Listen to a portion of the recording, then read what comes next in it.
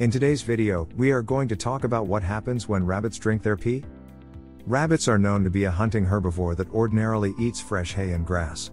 Yet, this fleshy and cellulose-rich food that they use to consume can be perceived to be difficult to digest, and in a span of time, their meal has to get into their stomachs, which can furthermore consist of numerous good nutrients and elements that the rabbits actually necessitate. Though, these cute tiny rabbits can overcome this predicament with their bizarre and excellent kind of metabolism that is identified to be hindgut fermentation. With that being said, they eat their own droppings or poop and eventually digest it for the second time. It may seem to be very out and out, but it is natural for the rabbits to eat their poop every morning or at night as it is part of their system. Nevertheless, have you ever considered if the rabbit can drink their own pee? What will happen if they do? Rabbit's urine. Rabbits are commonly served with greens like hay, which they need and in time, will ultimately replace efficiently to a valuable material that takes place in their cecum, as a conclusion of the fermentation according to Kerry, or also known as the country's Kenya Agricultural Research Institute. The urine or pee of the rabbits carries various nutrients such as phosphorus, potassium, and even nitrogen. Rabbits barely drink water. Due to that reason, their pee is known to include the highest value of nitrogen as compared to other animals seen on the farm. It also includes microelements that were created after they excrete soft pellet wastes, which are known to be very rich in minerals and amino acids. This happens through their means called cecotrophy. In this process, these soft pellet wastes or excretions are ingested for the second time in order to provide and satisfy the need of the rabbit's daily nutritional demand.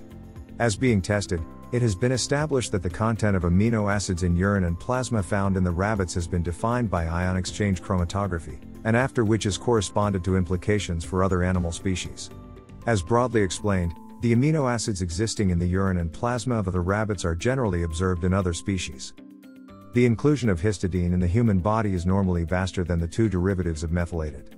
Just as opposite to the urine found in the human body, the content of histidine in the rabbit's urine is weaker. It is less than either 1-methylhistidine or 3-methylhistidine. Furthermore, the pattern of amino acids in the plasma is seen to be unusual. The glycine inclusion is typically higher than alanine content. This cause is contrary to the pattern found in the cat and the human body. Rabbits drink their own urine. There are numerous things that can influence the overall wellness of rabbits. When we talk about the rabbit's urine, in particular, we are talking about different substances found in it. As mentioned before, the rabbit's urine incorporates phosphorus, potassium, and even nitrogen. Nitrogen in rabbits' health. As mentioned that rabbit's urine contains nitrogen, numerous studies and researchers have come into settling the outcomes of it in the rabbit's health. In the research made by Akasha Mofta, Kurban Abdurtsog, and Ababak Ursamia cited in the year 2015, 45 white female rabbits of New Zealand that are 6-week-old were indiscriminately selected to 5 separate trial groups based on the effect when consuming water with a concentration of nitrogen. The study lasted 15 days. In this study, the rabbits' body weight and even their food and water consumption were analyzed and carefully determined. As the trial has ended, it has been concluded that those particular rabbits that were exposed to water that is high in nitrogen have significantly decreased their body weight. Furthermore, young rabbits that have consumed water with high consistencies of nitrogen were observed to influence their weight and their overall growth. Rabbits' food and water consumption have decreased in thyroid function in a manner of dose dependent. Therefore, foods or elements that abundantly hold a great amount of nitrate may not be that good nor safe for the rabbits, and can significantly affect their overall health. Phosphorus and rabbits' health. When it comes to phosphorus, rabbits may acquire an increase in their urinary excretion of calcium as well as hypophosphatemia when phosphorus has been regarded as a dietary restriction. If the concentration of this element has increased way more than 1%, then the rabbit's bone mass will decrease. There are various sorts of cereals that include calcium and vaster level of phosphorus, which is considerably more than 1% and can consequently affect bone density. In the other study cited under Chapin and Smith, 1967b, rabbits were found to be very tolerant of high calcium and phosphorus ratio. The rate of growth and bone density is not influenced by the increased ratio of calcium and phosphorus concentrations. In their conclusion, the least term of phosphorus for the maximum bone health in the rabbit's growth rate is 0.22%. When it comes to the dietary level, the rate has been recorded to be up to 0.8%.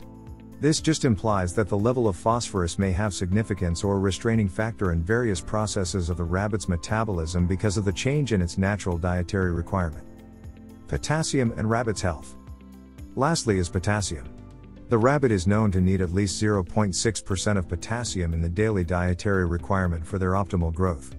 According to recent studies, when potassium level reaches 0.3% or less, the death transpired within the 6th week, based on characteristic pathology.